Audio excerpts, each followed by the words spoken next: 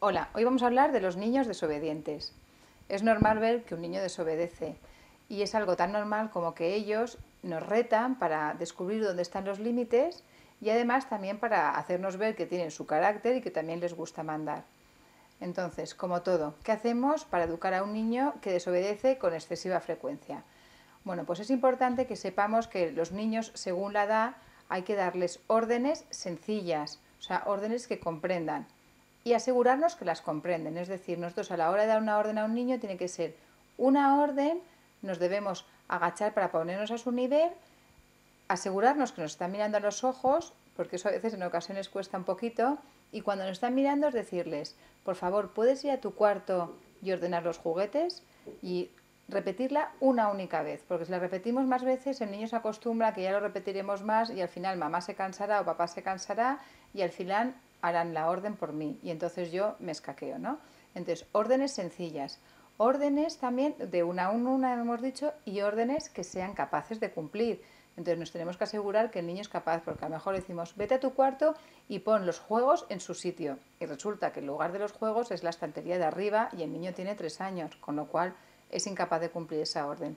Entonces, órdenes también que ellos sean capaces de cumplir. Racionales, es decir, órdenes que sean adecuadas a su edad. No podemos pedir a un niño, por favor, pega las patatas para hacer una tortilla, ¿no? Porque sería una tontería. Entonces es importante que pensemos en la edad del niño y si necesita ayuda también facilitársela. Eh, Ve a tu cuarto y tráeme los zapatos. ¿Sabes dónde estás? ¿Necesitas que te ayude? Si le hace falta ayuda, entonces iremos y le ayudaremos y poco a poco le iremos soltando para que él vaya adquiriendo autonomía. También deben saber que las órdenes, si no se cumplen, tienen unas consecuencias. Entonces, tómate toda la merienda porque si no, no bajamos al parque. El niño ya sabe y libremente debe escoger si baja al parque o no baja al parque. Si no se toma la merienda, le decimos, qué pena, has escogido no jugar hoy. Y aunque patalee, que él sea consciente de que se castiga a sí mismo. No es ni mamá, ni papá, ni la persona que tengamos ayudando en casa quien le castiga, sino que es él el que se castiga a sí mismo porque la consecuencia la tenía muy clara. Y también a la hora de dar una orden, si luego tiene una recompensa positiva, es más fácil que la cumpla.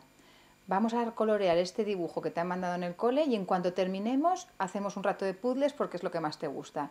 Entonces, si tiene un estímulo detrás positivo, es más fácil que el niño se anime a obedecer.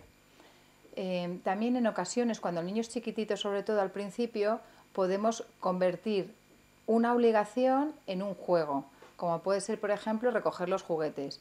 Venga, pues vamos a recoger los juguetes cantando. Tú recoges los azules y yo recojo los blancos. O tú los muñecos y yo los camiones. Venga, a ver quién gana una competición de una manera que sea divertida para él y él se acostumbre a cumplir las órdenes primero de nuestra mano y jugando y luego ya poco a poco, a medida que crezca, lo irá haciendo porque sabe lo que debe hacer y no lo que le apetece. Nos vemos en próximos vídeos.